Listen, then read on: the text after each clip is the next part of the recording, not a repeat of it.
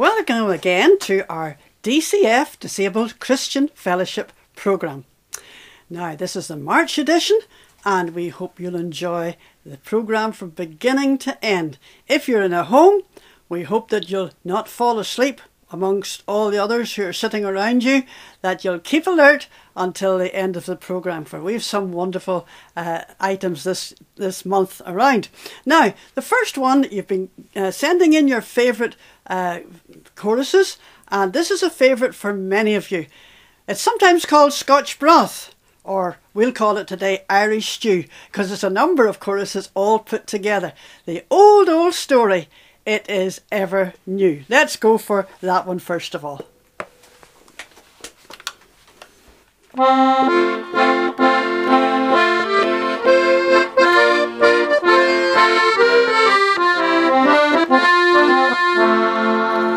The old story, it is ever new. The old story, praise the Lord, 'tis true that Jesus died for me as well as you. I love the old story. When the roll is called up yonder, I'll be walking in the King's highway. Tell me the old story. I love it better every day. Hallelujah. I will make you fishers of men if you only follow me. Now none but Christ can satisfy, and there's no other name for me. Did you keep up with us? I think we'll have it another time. The old story, it is ever new. The old story, praise the Lord, 'tis true that Jesus died for me as well as you. I love the old story. When the road is called up yonder, I'll be walking in the King's highway. Tell me the old story.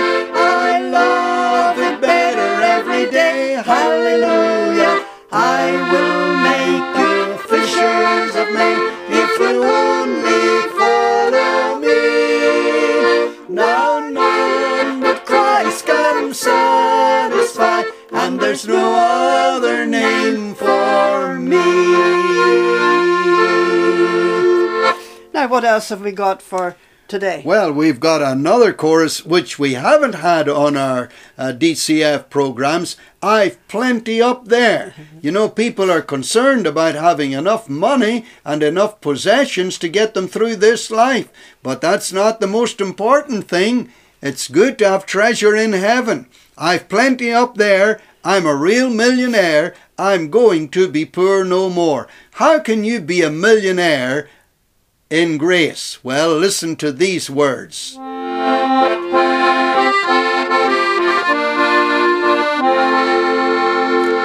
I've plenty up there, I'm a real millionaire. I'm going to be poor no more.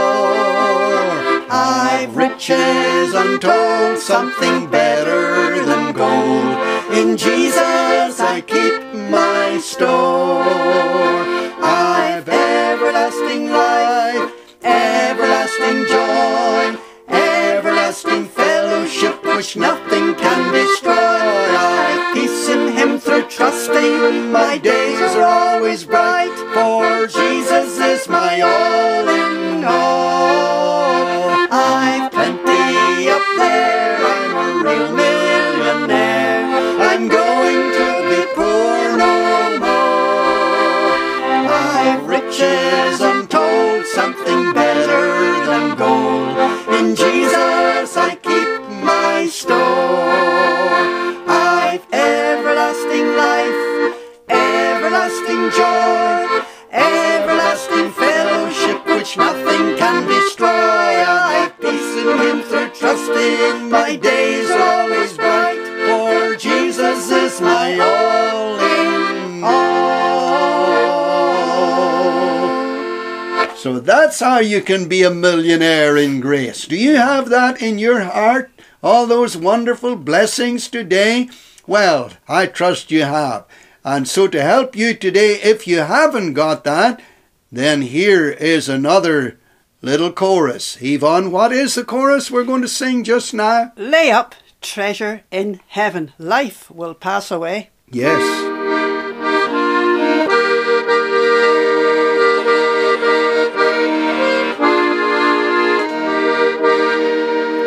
Lay up treasure in heaven. Life will pass away.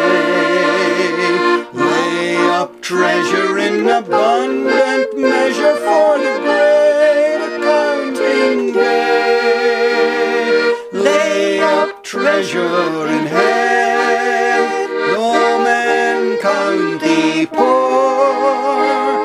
Thou shalt reign with the sons of God forevermore.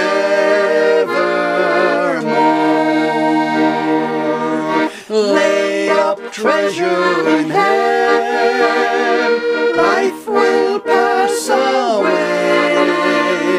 Lay up treasure in abundant measure for the great accounting day. Lay up treasure in heaven, though men count thee poor. Thou shalt reign with the sons of God forevermore.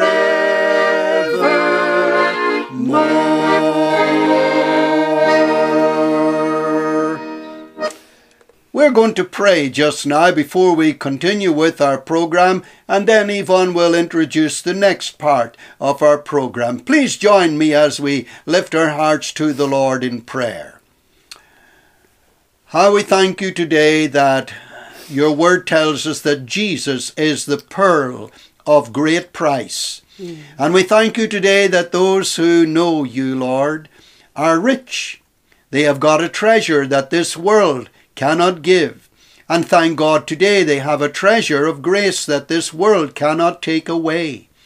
And we know this day that you came into our world to bring this wonderful, glorious gift, the gift of salvation, through the precious name and the precious blood of Jesus.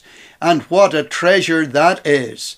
And so today, as we've been singing about treasure and about wealth, help us to remember that the things of earth are only for a season.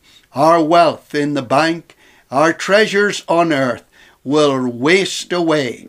The Bible says the moth and the rust will eat them up. But we thank you today that we're going to a place where no moth and no rust can eat up the treasure that we have in Jesus if we are truly saved. And oh Lord, I pray today, bless our program and those who share in it. Thank you for this day, and thank you for all our friends and all our DCF people and anyone today who will follow our message on YouTube, on DVD, or indeed on CD. We pray in Jesus' name. Amen. Amen. Now we're going to take a little rest and introduce you to an amazing family in America that we have come to know just through writing to them on Facebook. But it's Michael Eldridge, who sometimes sings for us in the programme, and he sings 4 different parts. That's clever, isn't it? But he's joining his family today, or his family are joining him, and they're singing, I think it must be the favourite hymn of our Coleraine DCF. What a friend we have in Jesus. Sing along if you know it. What a friend we have in Jesus, all our sins and griefs to bear.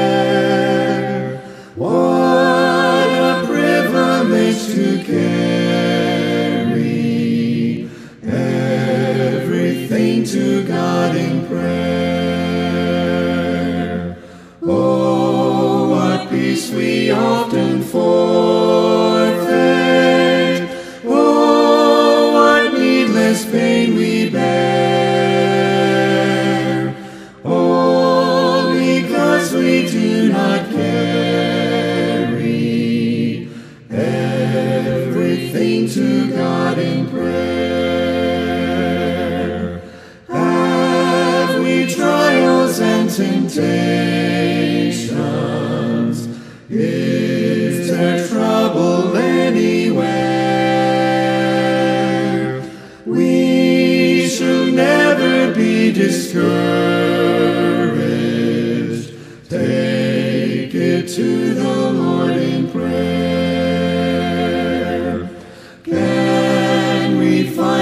friend so faithful, who will all our sorrows share.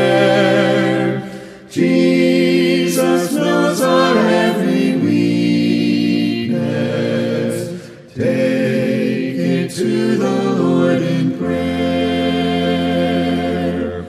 Are we weak and heavy laden, cumbered with a load of care?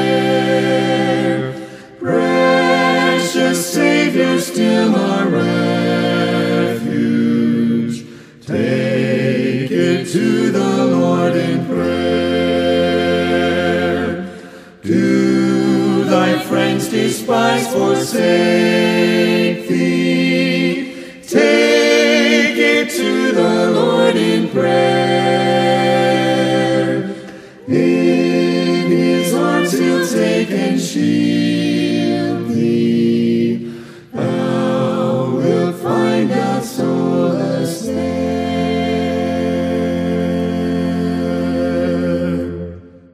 Now, after that song from the Eldridge family, we're going to have a little granddaughter of ours that you're coming to know. Her name is Zara. She's our second youngest granddaughter, and she lives in Scotland with her parents and her brother and sister. Now, sometimes Zara, when she's here with us from Scotland, likes to go on the programme of Glad Tidings Hour, which we do weekly, and she would do a story for us occasionally. So I like you to hear it as well. And so Zara is going to tell us the story of Mary Slessor. Mary Slessor was born in Aberdeen in the northeast of Scotland on the 2nd of December 1848. Her father was a shoemaker, but his earnings were usually spent in the taverns or pubs. Household items had to be sold to provide the family's necessary food and clothing. Mary was the second of 7 children. She accepted Jesus as her Saviour when she was young and found her comfort, joy and strength in reading the Bible. Missionary stories, especially from Africa, captured her interest too. The children attended Sunday school faithfully and were always excited when a missionary was speaking in the church. At 11 years of age, Mary began to work in the spinning and weaving mills. She started at 6 o'clock in the morning and worked until 6 o'clock in the evening. It was hard work. How she wished that her daddy hadn't lost his job because of drink. After working at a dangerous loom all day, she often went to bed hungry. "It's Sunday and the sun is shining," Mary's little sister said, shaking her awake. Mary loved Sundays and the sunshine, but she didn't want to miss a minute of it. All the family, except her dad, walked to the church. Her house was dark and dingy, but the church was bright and clean, and they loved hearing the stories about Jesus. Mary's mum loved Jesus with all her heart, and her children wanted to be like her. She loved stories about Africa, and often as she worked in the mill, she thought about Africa and all the little children who had never heard of Jesus. "I'd love to go and tell them Bible stories," she dreamed, but she hadn't been to school since she was 11. "It's only a dream," she thought.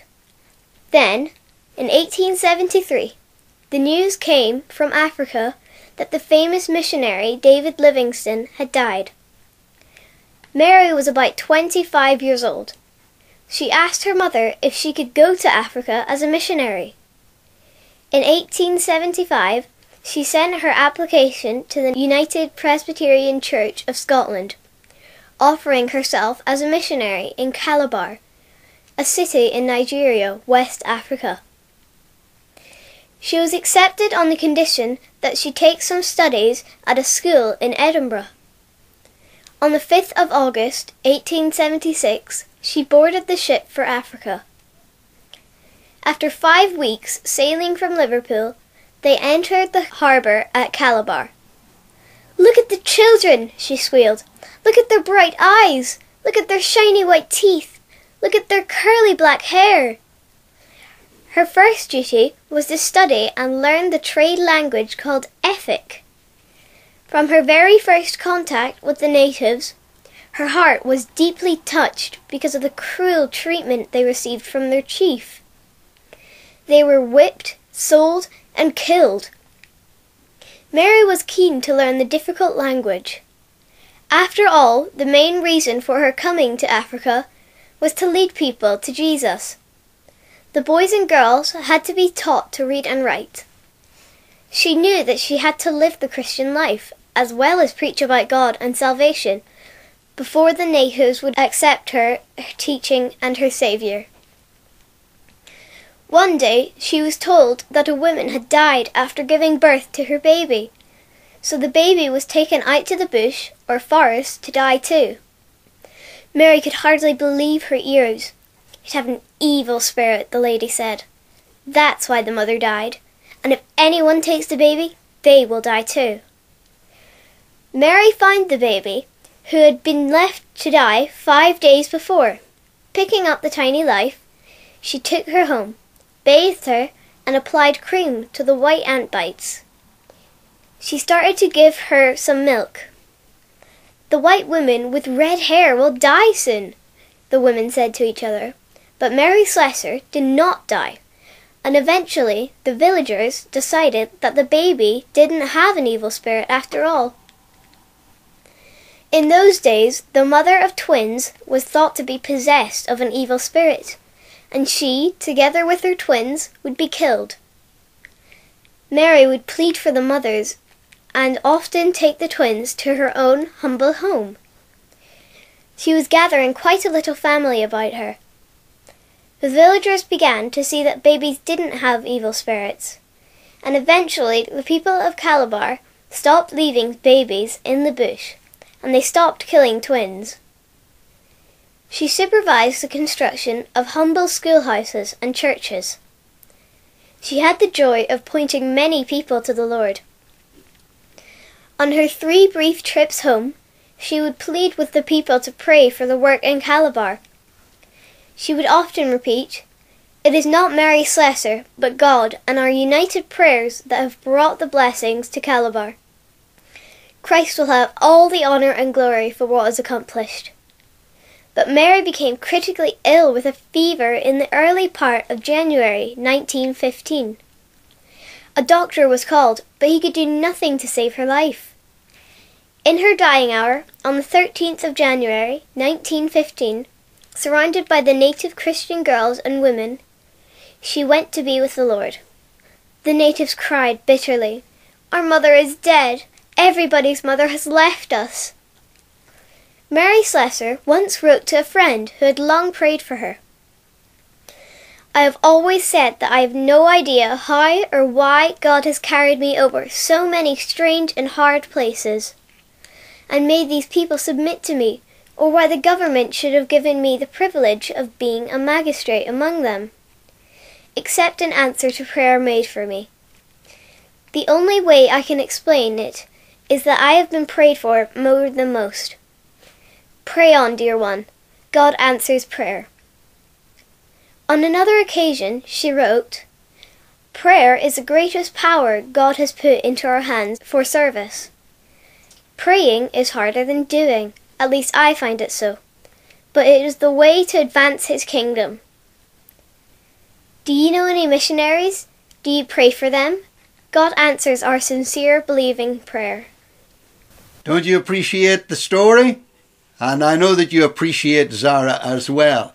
Thank you indeed, Zara. If you're watching our programme, thank you for telling us that wonderful story about Mary Slessor, the great missionary to Africa.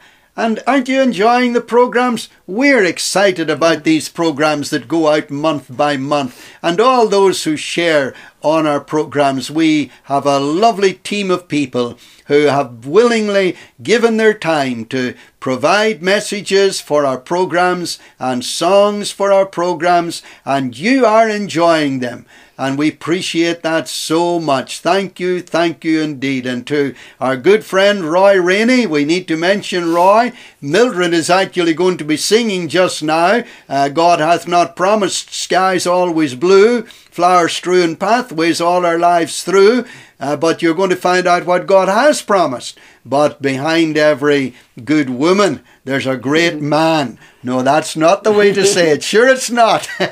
I know you folks would dispute that, but it's true today to say that Roy and Mildred make up a great team. Roy is the one who edits our program and prepares it for you to watch, so we appreciate that very much. But after we listen to this song by Mrs. Mildred Rainey, then we have a fine young man who lives in Scotland in the Kingdom of Fife with his wife Rebecca. His name is Iain Jamieson.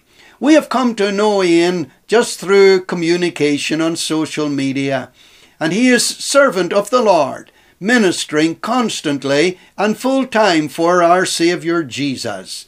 Some time back, he spent time on the staff of Buckingham Palace for a period of 2 years. But now he's back in Scotland and he's serving the Lord.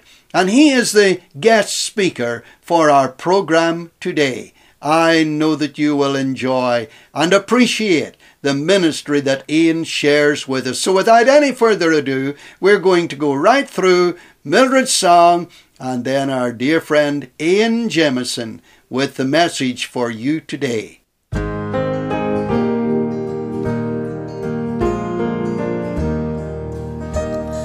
God hath not promised skies always blue, flower-strewn pathways all our lives through. God hath not promised sun without rain, joy without sorrow, peace without pain.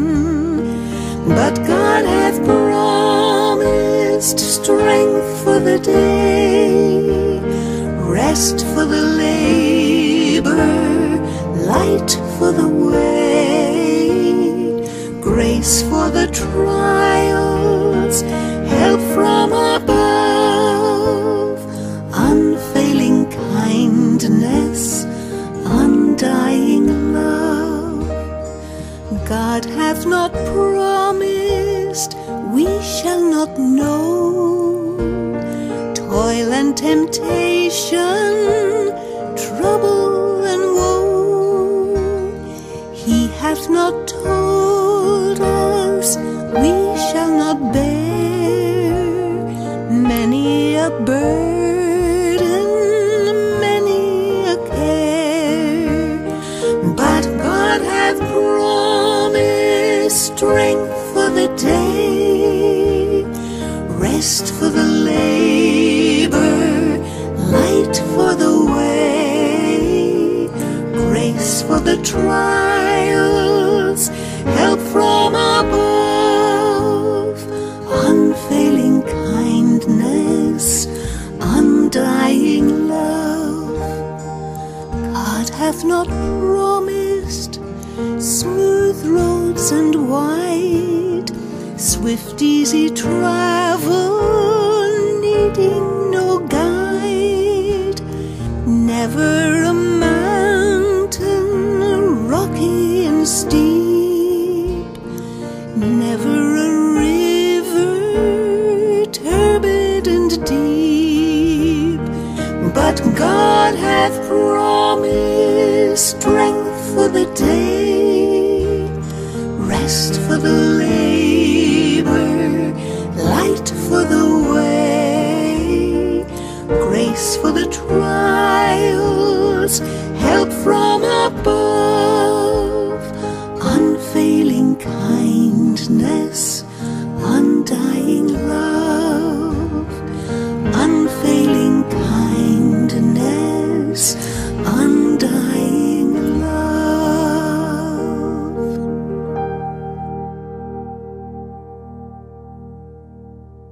Well, hello, and thank you so much for this opportunity to spend a short time with you in the Word of God for this DCF Rally. My name is Iain Jamieson, and I live in the village of Thornton in Fife with my wife Rebecca on the east coast of Scotland. And it's really a privilege to spend this time with you in God's Word. I hope that you're encouraged and keeping safe and well. Let's turn to the Word of God. I want to ask you two questions. The first is very personal. Do you love the Lord Jesus Christ? Do you love the Lord Jesus Christ? I wonder what your answer to that would be. I'm sure that for many of you watching this video today, you would say yes, absolutely yes. How long have you got for me to tell you what Jesus Christ means to me? There might be others, though, watching this video now or in the future, who would say, well, I don't know a great deal about the Lord Jesus Christ. I'd like to speak to you as well today. The second question is this. If you do love the Lord Jesus, then why? Why do you love him? There are two places in the Bible, one in the Old Testament and one in the New, where this is stated very clearly indeed. Why it is that those who love God do indeed love him. First of all, I'll read you a well-known verse in 1 John and chapter 4. A lovely verse, very simple. It simply says this: we love him because he first loved us. Isn't that wonderful? We love him. Why? Because he first loved us. God is the one who has shown us love. God is the one who has taken the initiative in sending his Son, the Lord Jesus, and winning our hearts. But it's this answer stated in the Old Testament that I would like to draw your attention to today. And I'd like to take you to the book of Psalms, please, and to Psalm 116. Psalm 116. And this wonderful psalm begins in this way. I love the Lord because. I love the Lord because. And then the whole of the rest of the psalm is really an elongated answer to that question. I love the Lord because. And the Lord is spoken of and depicted and described in four lovely ways in this psalm. We find in the opening few verses that God is the listener. God is the listener. How important that we are listened to. And what a quality it is to be a good listener. I wonder if I'm a good listener. I wonder if you are. And then secondly, he is spoken of as the deliverer, the one who rescues. And then we read about him as the saviour, the one who saves. And then lastly, as the master. The Lord Jesus is the master of every Christian. He is our master. He is our Lord. He is King of Kings and Lord of Lords. That is true eternally. That is true universally. But individually, personally, he's also Lord of our lives for every born-again Christian. Well, I would like to look with you at four particular instances in this lovely psalm where an expression is used. And that is where the psalmist says that he's going to call on the name of the Lord. He's going to call on the name of the Lord. 4 times we read that in this lovely psalm. Let me draw your attention to them. We could group them in two sets of 2. The first is reasons to call upon the name of the Lord. 2 reasons to call upon the name of the Lord. And the second is 2 responses. 2 descriptions of how we respond to him in calling upon his name. The first is found in the opening verses, and let's read those together. I love the Lord because he hath heard my voice and my supplications. Here's the listener. Because he hath inclined his ear unto me, therefore will I call upon him as long as I live. It is because he hath inclined his ear. He's heard my supplications. Well, the first one I want to draw your attention to is this. We call upon the one who answers our supplications. Who answers our supplications. He is a prayer hearing and a prayer answering God, isn't he? And I'm sure that many of you watching this video today would be able to testify of answered prayer in your life. Isn't it wonderful when we're reflecting perhaps on past events, things that have happened, and we can see so clearly the providential hand of God at work. We couldn't attribute it to anyone else or to anything else. It is God invading our ordinary lives and answering our prayers. Isn't it wonderful? Isn't it wonderful that just the simple prayers that you and I can pray in our homes, by our bedsides, are heard in the throne room of the God of the universe? I want to just read to you a verse or two from the book of Revelation. What a wonderful book that is, that gives us such a fascinating vision of the future that is before us. Revelation chapter 5 and verse 8, we read this. And when he had taken the book, the 4 beasts and 24 elders fell down before the Lamb, having every one of them harps and golden vials full of odours, which are the prayers of the saints. These are vials full of odours or vapours that represent the prayers of the saints. What a wonderful picture of our prayers ascending into the throne room of heaven. And how can that be possible? It is because we have a great high priest before the throne of God. You and I don't have need of a human priesthood to intercede between us and God. We have direct access through the torn curtain, the new and living way that has been made for us in Christ. And there he is, our great high priest. And he makes it possible that the faltering, stumbling prayers of somebody like me, somebody like you, can actually be heard. And not only heard, friends, but answered by the God of heaven. So I call upon the Lord, says the psalmist, because he answers my prayers. He is the listener. But then we read on in verses 3 and 4, and we find this second use of the phrase, calling on the name of the Lord. The sorrows of death compassed me, and the pains of hell got hold upon me. I found trouble and sorrow. Then called I upon the name of the Lord. O Lord, I beseech thee, deliver my soul. Deliver my soul. He is not only the listener, he is the deliverer. He is the one who rescues. He delivers our souls. Now, of course, this psalm is in the Old Testament part of the scriptures, but it points forward, doesn't it, as the whole Old Testament does, to a hill outside the city walls of Jerusalem that we call Golgotha, Calvary, the place of the skull, where our wonderful Saviour would die upon the cross. Why did the Lord Jesus Christ die upon the cross? He died there to pay the penalty for sin that you and I deserve to pay, to purchase for us freedom, redemption, deliverance from sin. The psalmist here is opening his heart, sharing his personal testimony. The sorrows of death compass me, he says. I wonder if you and I know what it's like to pass through those valley experiences where everything around us seems dark, and yet we can trust in the God of deliverance. We know that he delivered us from sin, from death, from the certainty of hell, and he did that through the shed blood of his precious Son, the Lord Jesus Christ. And so therefore we can have absolute confidence that in those dark valley experiences of life, that same God of deliverance will come to our aid. So 2 reasons to call upon the name of the Lord. We call upon him because he answers our supplications, and we call upon him because he delivers our souls. If you're a born-again Christian watching this, then your soul has been delivered. If you're not a Christian, then let me just say at this moment that your soul can be delivered. We'll come back to that just towards the end. And then we have the 2 responses. The 2 responses as the psalmist calls upon the name of the Lord. We'll read verses 12 and 13. And here we find a second question posed in the psalm. What shall I render unto the Lord for all his benefits towards me? Isn't it good, friends, every now and again, regularly in fact, to take stock of the blessings that God has poured out richly upon our lives? Count your blessings, name them one by one, and it will surprise you what the Lord has done. When we think about answers to prayer, when we think about doors that have opened for us, when we think about healing that has come, or restoration, or reconciliation with broken friendships, or all sorts of wonderful answered prayers and blessings that the Lord pours out upon our lives, what shall I render unto the Lord for all his benefits towards me?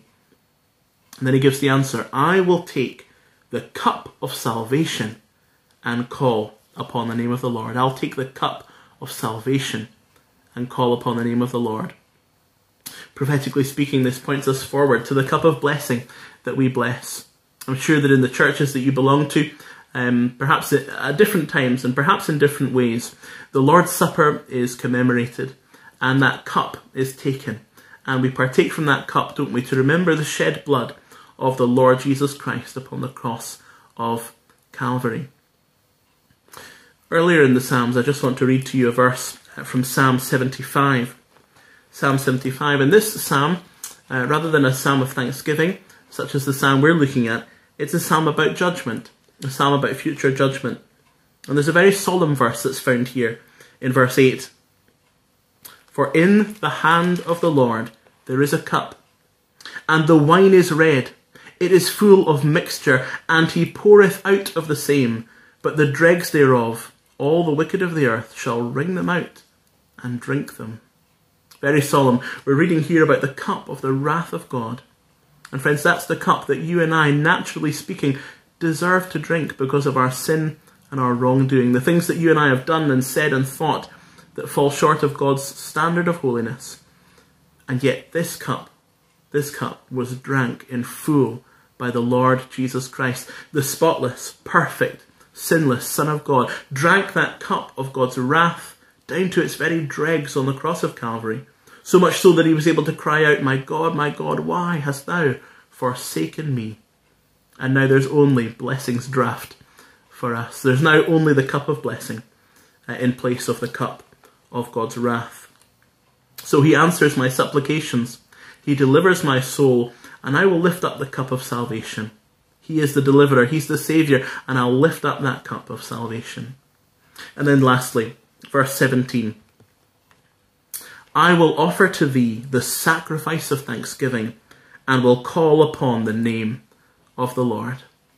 How wonderful to be able to sacrifice to God, to be able to offer something back to him for all that he has done for us, for all his benefits towards me, as we read in verse 12. And this makes me think of a verse in Hebrews chapter 13 and verse 15. And we read here, by him, therefore, let us offer the sacrifice of praise to God continually. That is the fruit of our lips, giving thanks to his name. How good to give thanks to our God. He is so worthy of our thanksgiving. So we find these 4 instances of calling upon the name of the Lord in this psalm. We call upon him because he answers our supplications. He's a prayer-hearing and answering God, the most wonderful listener.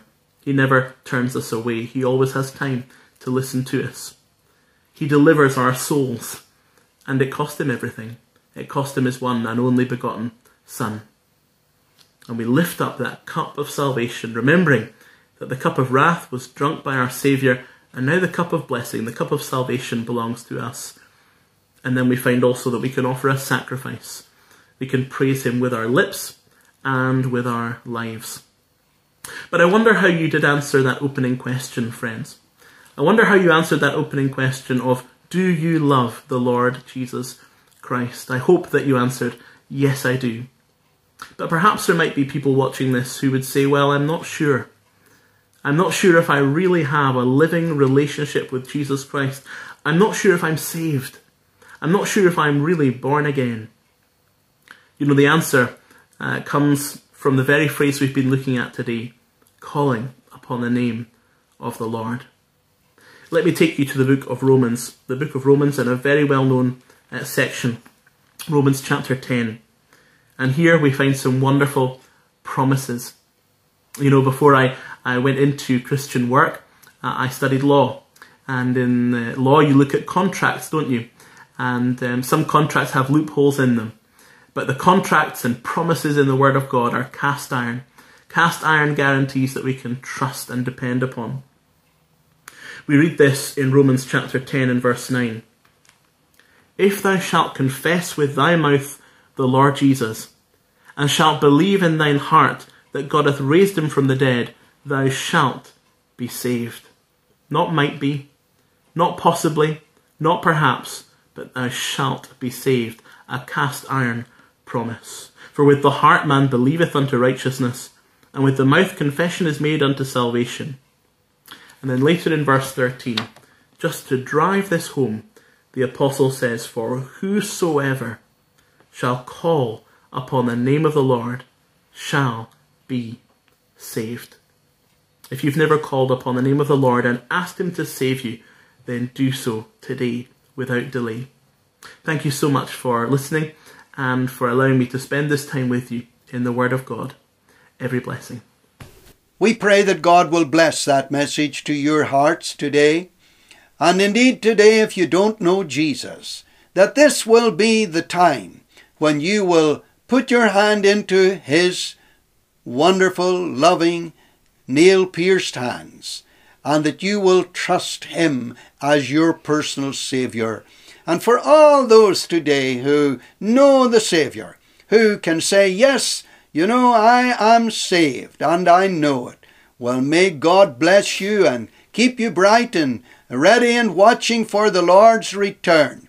Now we're going to conclude our program with a lovely song by a man who was a very dear friend of ours, stayed in our home, and we in their home, and in communication with them over the years. And the man's name is the Reverend Douglas Crossman. He's singing, My Jesus, I Love Thee. Now Douglas grew up in Wales, South Wales, so he's got a nice Welsh voice. And here he is singing, and then I will close the program in prayer after our friend Douglas Crossman sings to us this beautiful hymn. My Jesus, I love thee, I know thou art mine. For thee all the pleasures of sin I resign. My gracious Redeemer, my Saviour art thou. If ever I loved thee, my Jesus, 'tis now. I love thee because thou hast first loved me, and purchased my pardon on Calvary's tree. I love thee for wearing the thorns on thy brow. If ever I love thee, my Jesus, 'tis now.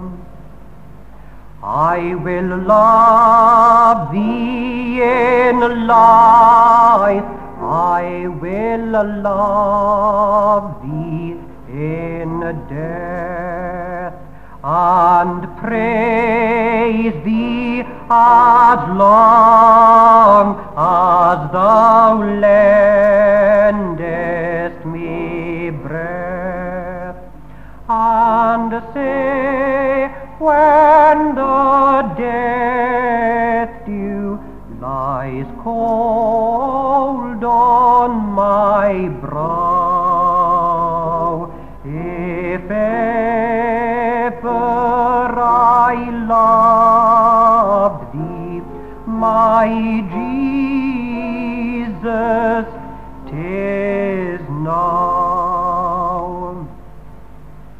In mansions of glory and endless delight, I'll ever adore thee in heaven so bright.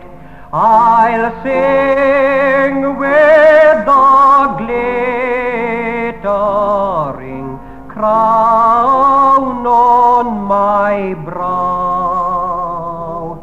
If ever I loved thee, my my Jesus, 'tis now. Now thank you for watching, and let's pray together. Dear Lord Jesus Christ, we thank you today for everything that you have been saying to us through our dear friends who have shared on our program. And what a varied program it has been. We pray that it will touch many hearts and lives. And God bless it wherever it goes, anywhere and everywhere in this world. And especially we pray for our Disabled Christian Fellowship groups and people today here in Ireland, that your blessing will rest upon them, and that you will be with us all now until we meet again on another program in your will and time. Amen. Amen.